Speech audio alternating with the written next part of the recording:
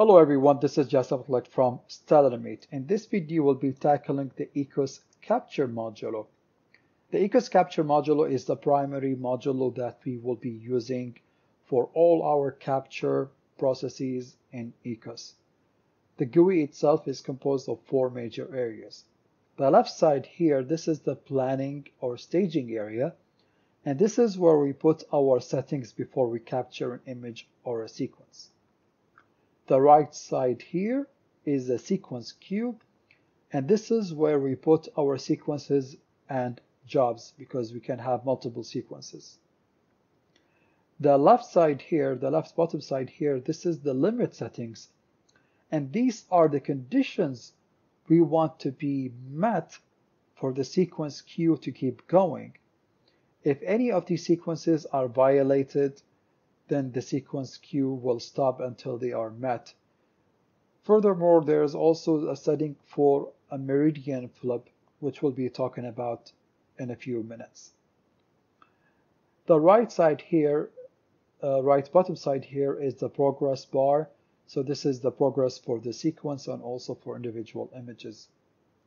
So let's just get right to it. On the top here, we select which CCD we want to use, and also which filter wheel device we want to use as well. Here we do our temperature control, and then we have capture settings and file settings. For taking a simple preview, we're only considering capture settings like exposure, which filter wheel, if any, we want to take, and which format, and of course the frame size and the binning. They're all set here. So now let's take a quick preview. We'll set the filter to luminance, binning 4x4. We'll leave everything the same, and let's just click preview. And now it was changing the filter to luminance, capturing the image, and it should be downloading it pretty soon. So here we have our image. Okay. Well, how about we add a sequence of images?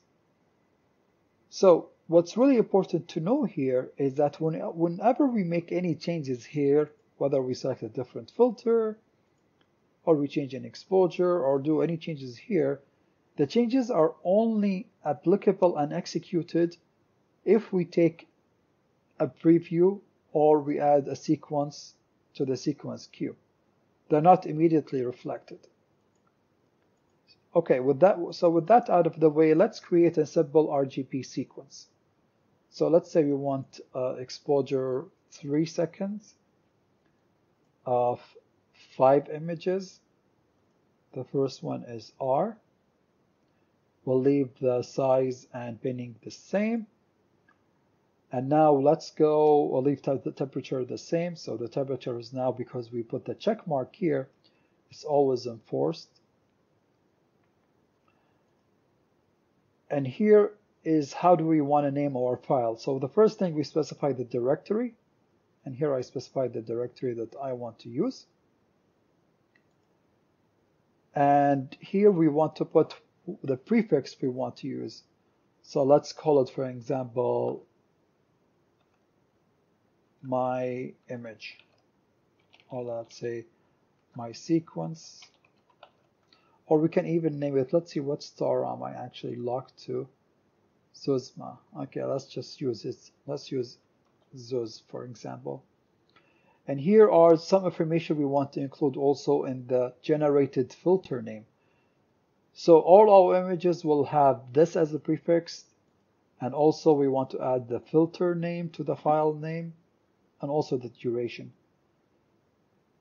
Okay, so let's add this now as a sequence. Just click plus sign here, and here we have the sequence added. So now if you want to take a green sequence, simply just go to the filter, select green, keep all the settings the same, and just add it again here. Let's do the same thing for blue, and we're done. You can save the sequence if you want and load it later if you want to reuse it. Here you see this little person icon. This is to select the observer information. And so now I have myself defined here, but for your case in the first time you will not have it defined. So click the edit button and add your information here. And this information will be now embedded in all the captured FITS files. One small note here. Here you see the format and the type. So the type is whether we want to take a light frame, bias, dark, etc.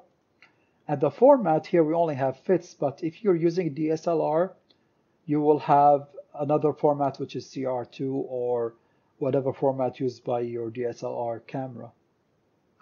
Now let's say you add here, and let's say for example that for blue you want to have the timestamp added. So what do you do? Do you just click timestamp? No, this is not going to work. Why? Because we said this is the planning area. So this is only applicable if we click plus. So how do we change the blue sequence then? So the way to do this is you need to go here and then just double click. So now you see that it says editing job 3. So now the blue sequence is now active. And now you can, for example, select timestamp, for example here. And then after you're done with your changes within the staging area, simply just click the check mark here. And now the jobs settings are applied. So without further ado, let's just go ahead and start the sequence. Let me just talk a bit about the limit settings here. So for the guiding deviations, this is how many arc seconds we want the guiding to be within before we abort our sequence. So if the guiding deviations exceed this threshold, then the sequence is aborted. But don't worry, it is automatically resumed as soon as the guided deviation go below the threshold value. So instead of you manually discarding bad images, it will discard them for you.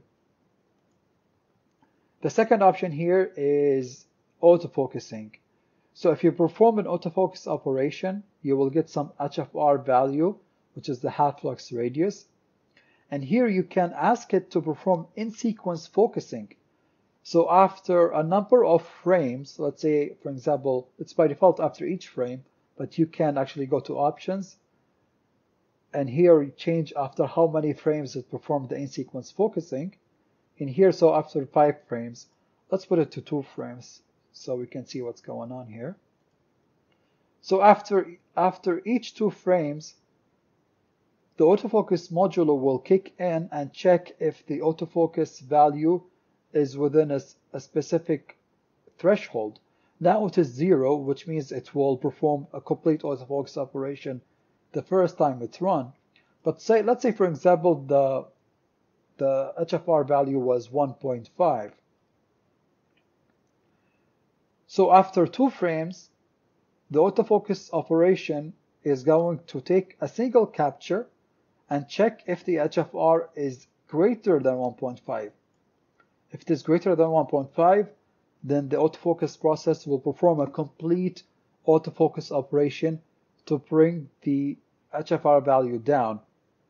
If it's within the threshold, then it will just, go on its heavy business and continue the capture process. If you don't want to use the in-sequence focusing for whatever reason, then you can tell it to refocus every number of minutes. For example, here by default it's every 1 hour. So every 1 hour, run autofocus regardless of whatever other settings that are here. Finally, here we have the meridian flip setting. So in my case, I set it so that if the mount was tracking for more than 0.1 hours past the meridian, then command it to perform the meridian flip. And what's neat in Ekos is that it can perform a completely automated meridian flip, including resuming guiding, focusing, and alignment. Okay, so now really without further ado, let's start the sequence.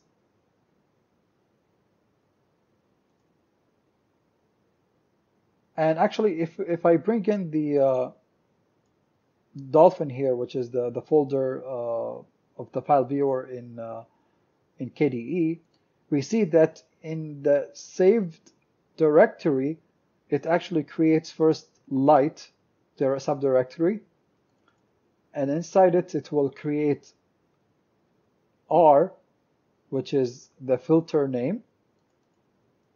And inside it here, we can see the images, and actually here we can see them as well, the FITS viewer.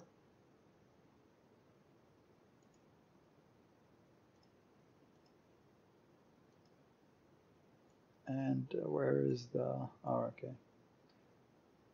And here we see the images being captured with the correct name. So here we have the prefix, and then we have the frame type. We have R, which is the filter name, and how many seconds we took it for, 3 seconds. If we go up, we can see now the green, which is in progress, getting captured and getting saved to our desired location. So I hope this was a sufficient and quick introduction to the Ekos capture module. Of course, there are more advanced topics, like for example, rotator control, custom properties, and other features within the Ekos capture module, but this was a quick introduction to the workings of the Ekos capture module. I hope you can find it useful to capture your images and clear skies.